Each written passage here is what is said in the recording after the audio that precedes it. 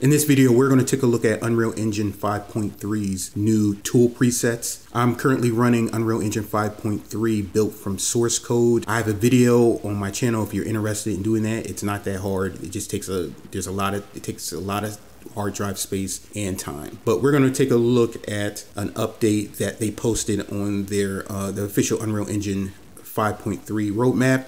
As you can see, tool presets. Creators and developers can now make custom presets for modeling tools.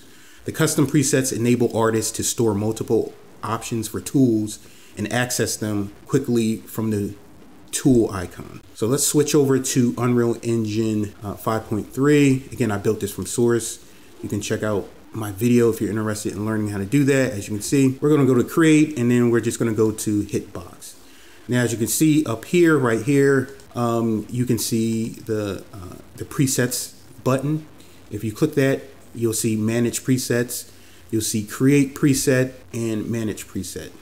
So what we're going to do is, as you can see, these are, when you create a box, these are all the default settings. What I'm going to do is I'm just going to modify this slightly. So there's pretty much two subdivisions in every direction, and I'm going to create a preset, and I'm just going to call this default plus modified factory. As you can see, there's collection. There's a tooltip. You can add a tooltip. None preset would be added to default personal presets. So there's you can create a collection. Now, as you can see, if you click preset, you can have the default plus. But I'm going to reset these, and then I'm going to create another preset. And I don't know, let's make this 150 to my default, or you know what, let's just no, let's leave it.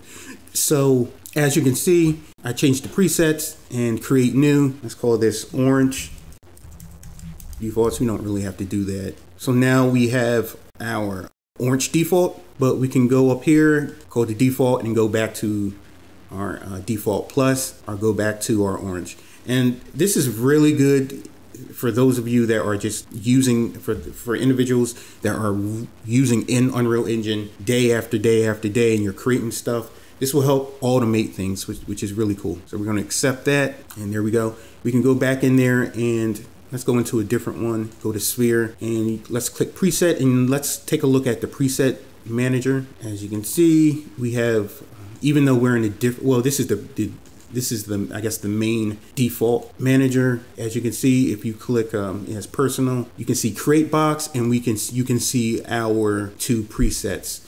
And here over on this right side of the interface, you can right click it and delete that preset. And here you can just see all the presets globally. Let's create a new collection, rename this. Let's call this modeling department. So we have a modeling department collection, and I don't know, texture team.